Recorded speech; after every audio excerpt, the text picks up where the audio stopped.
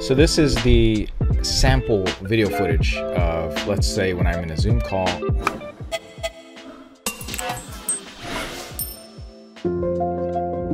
Hey, what's happening guys? Mike Moo here. In this video, we're gonna do a little unboxing and hopefully a quick initial review of one of the few webcams that actually became in stock during this quarantine. So this is the Lenovo 500 Full HD webcam. And if you're lucky, you have pre-ordered this a month ago. And if you haven't, you should probably put your order in now because this is gonna come out a lot quicker than probably a lot of the other ones you're looking for. So my main webcam is actually a Logitech C920 or C930.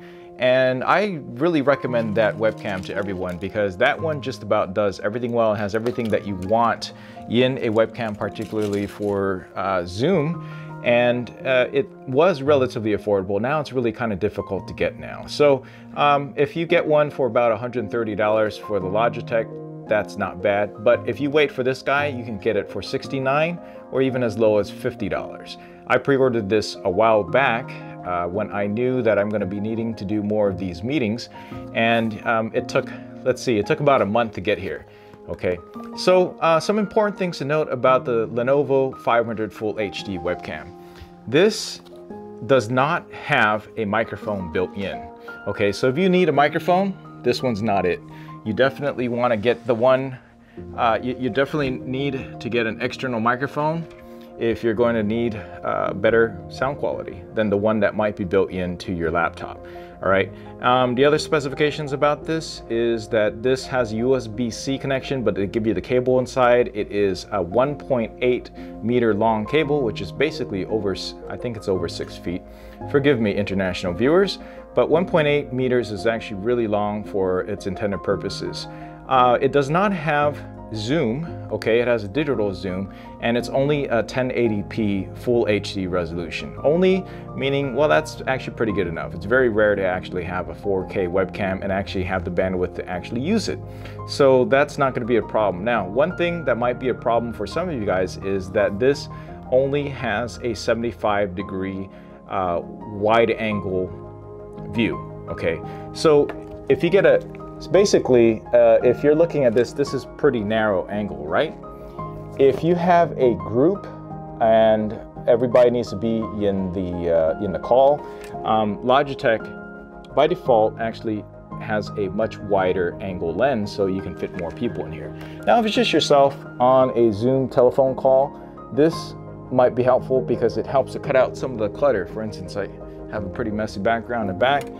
Focusing it in like this is a little bit better. It keeps the attention more on you, and your face would just show up a little bit bigger and that much easier on someone's small screen in a team conference call, for instance. Okay, now you might notice on here, at least through the picture, that there are a couple of different what appears to be sensors, and you might have thought one is a microphone. I assure you it is not. What this actually supports is Windows Hello 4.0. So if you plug this into a Windows 10 computer system, and basically a recent model computer system, these sensors on here is basically face recognition to help you unlock, basically to unlock your computer using just your face. And that's actually really convenient to have when you don't want to have to type in passwords all the time.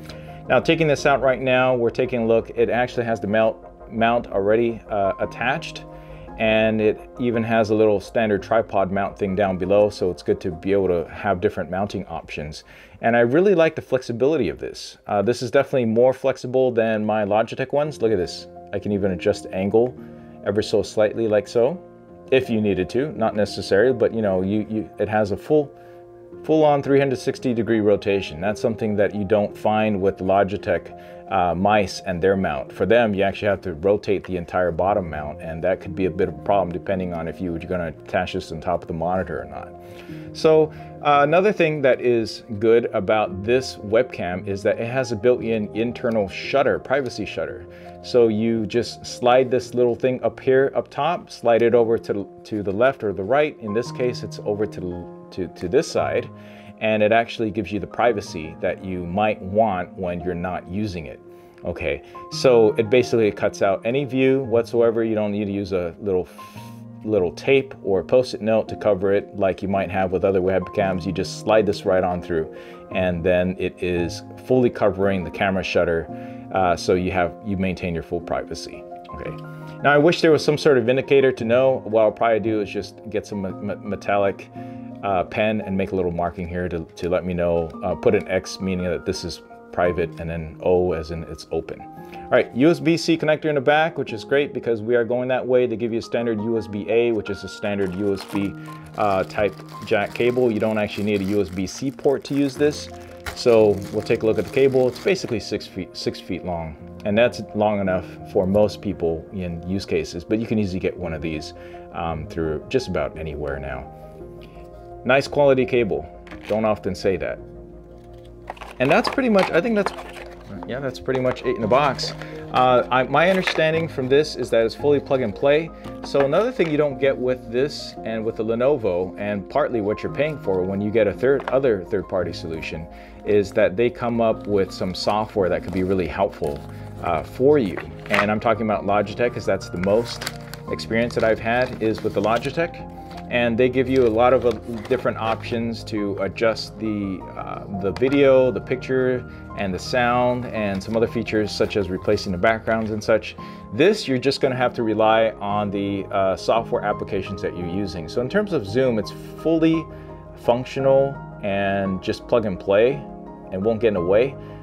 If you're using some other third party, let's say Skype or something, you want to do something interesting on it, you probably can't do unless Skype supports it. But when you need a webcam, and it's nice that is full HD and it's going to be in stock pretty early, this is probably the best choice right now. And it also happens to be the cheapest option to get Windows Hello on a Windows 10 machine at this time. So again, that's just face recognition for your laptop. All right, so we're going to go ahead and take a look at some sample footage from here. If you're interested in this though, before we go on to the sample footage, please give this a like, subscribe for more, and check out my links down below.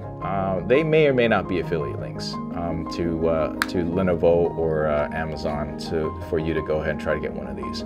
But yeah, you should just order one if you know for sure that you're gonna have to be working from home and you gotta attend a lot of these conferences, or maybe your kid has to join any online classes, Google Classrooms and stuff. You want something decent with the added benefit that now you don't even need to remember your password to log into your computer.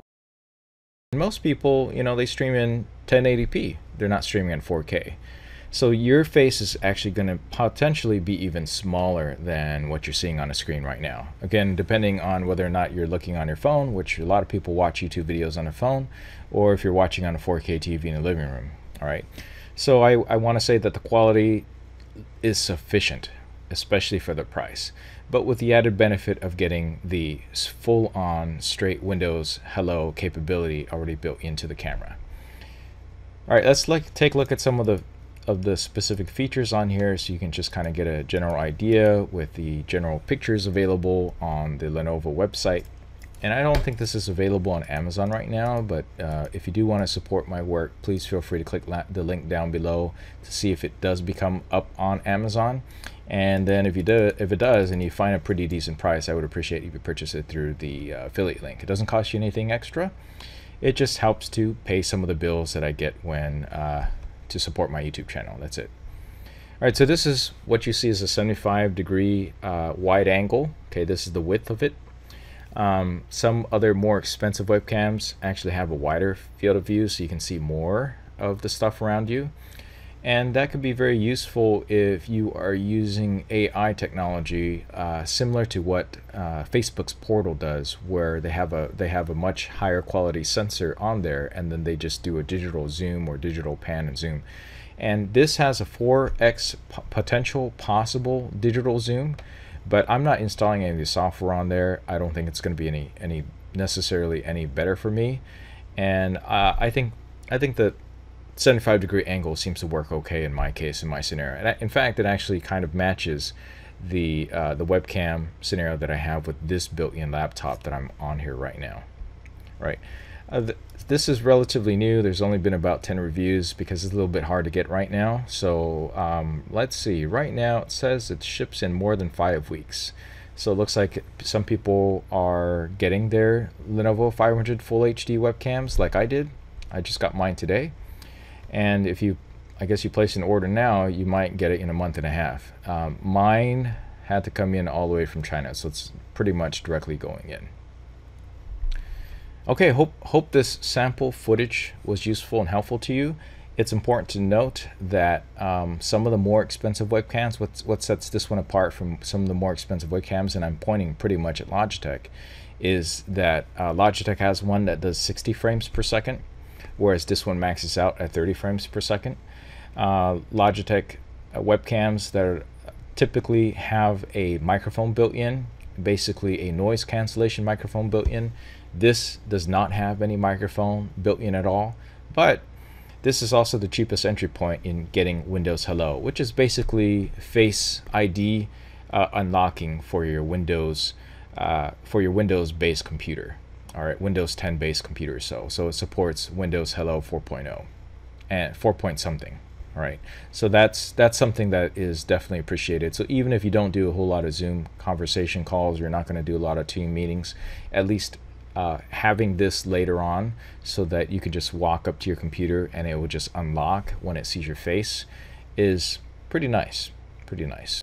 So once again, if you are interested in getting one of these webcams or some other recommendation for webcams, please check out my links down below. Thanks for watching, and I'll catch you in the next video.